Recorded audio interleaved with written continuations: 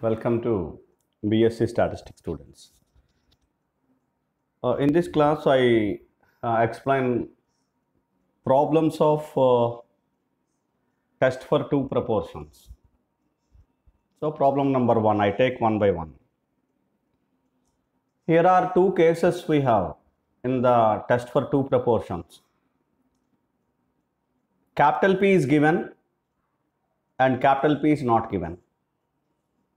Capital P in the sense that capital P1 is equal to capital P2 is equal to capital P.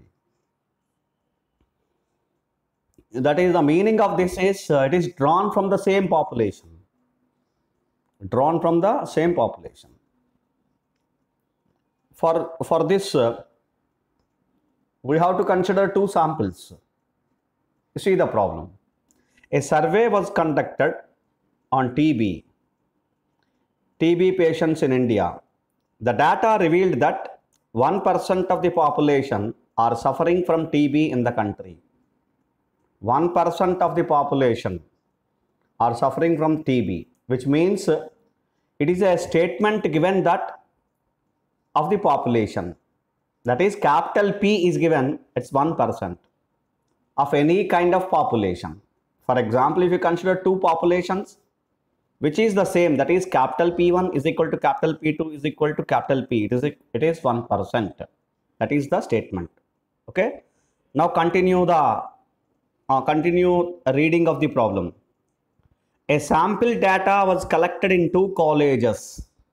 A sample data was collected in two colleges. You see, this is indication of two sample problem. Two samples are going to be drawn. So now you see here the data.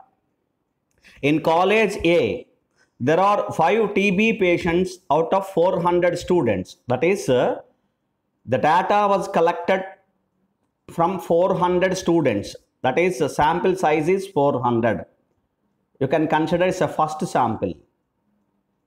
College A, out of which 5 are TB patients. 5 students or 5 persons are TB patients. That is, N1 is equal to 400, 5 TB patients. X1 is equal to 5. And in college B, that is the second college, second sample, there are 10 TB patients out of 1200 students. That is, if we consider N2, the size of the second sample of the college B, N2 is equal to 1200, and X2, that is number of TB patients, X2 is equal to 10. So this is the data. Up to here, the data is given. Now you read the question. Test the significance difference between the proportion of TB patients in two colleges. I'll tell you one important point here. Anywhere it is going to be specified. Test the significance difference between the two proportions, which means it is which are sample proportions. The significance difference is nothing but it is in between the two samples. That is sample proportions or sample means or sample variances, etc. So therefore, another statement, it is nothing but two population proportions are equal. Test whether two population proportions are equal. That is another kind of statement.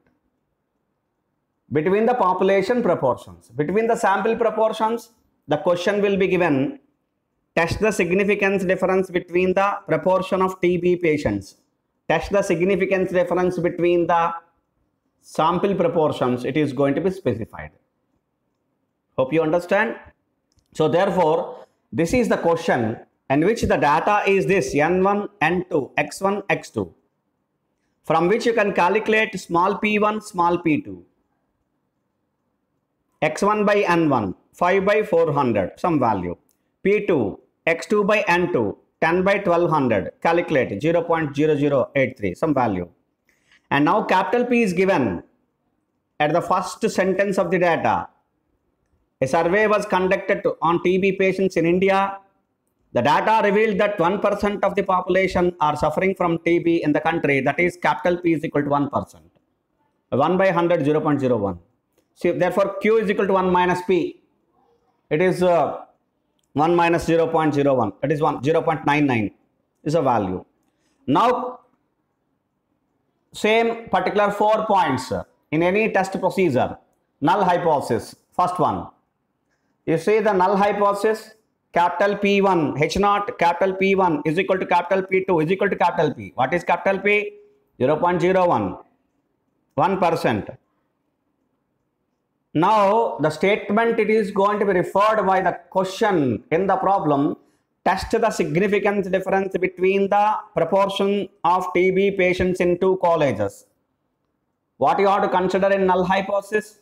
No significance difference. Null attitude, no difference. That is, we have to consider in the null hypothesis that there is no significance difference between the proportion of TB patients in two colleges. It refers the two samples, right? And alternative hypothesis. If you consider alternative hypothesis, it is H1, P1 not equal to P2 because there is no significance evidence that to consider greater than or less than. Therefore, always not equal to. We have to test whether there is a significance difference between the proportion of TB patient in two colleges. We have considered in null hypothesis, there is no significance difference. So we have to consider in alternative hypothesis, there is a significance difference. You see here, H1 P1 is not equal to P2, two-tailed test because not equal to.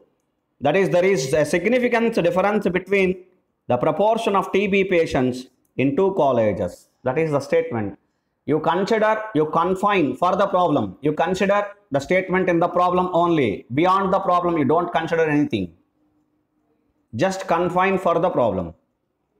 Next one, test statistic under H0. That is the formula here, the case 1. Why? There are two cases as I have explained that. Case 1 is capital P is known. Case 2 is capital P is not known.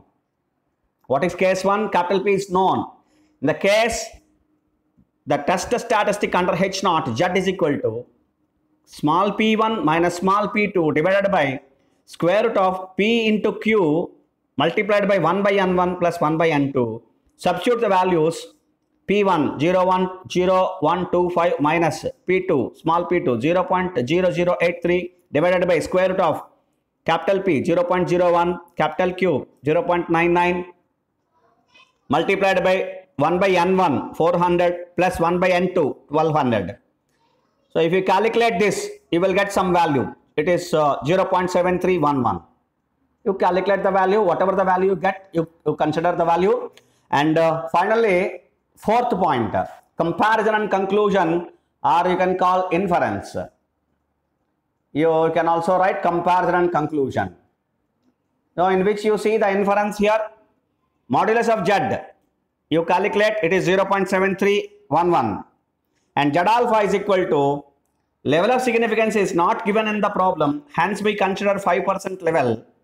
And you refer the alternative hypothesis, it is two-tailed test, hence it is at 5% level of significance. And for two-tailed test from the standard normal tables, we have the value Z alpha, this is a tabulated or significant value, is equal to 1.96. Therefore, comparison of these two, 0.7311 is less than 1.96. That is, modulus of Z is less than Z alpha, which implies H0 is accepted. H0 is accepted. That is, what is H0? There is no significance difference between the proportion of TB patients in two colleges. That is accepted. That is, H0 is accepted. That is, there is no significance difference between the proportion of TB patients in the two colleges. That is what our conclusion. Hope you understand. This is problem 1. Thank you.